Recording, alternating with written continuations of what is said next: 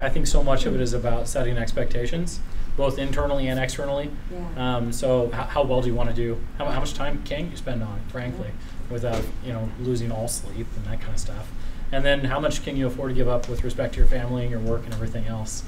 But I was very clear with everybody, family, work, everybody, setting expectations up front.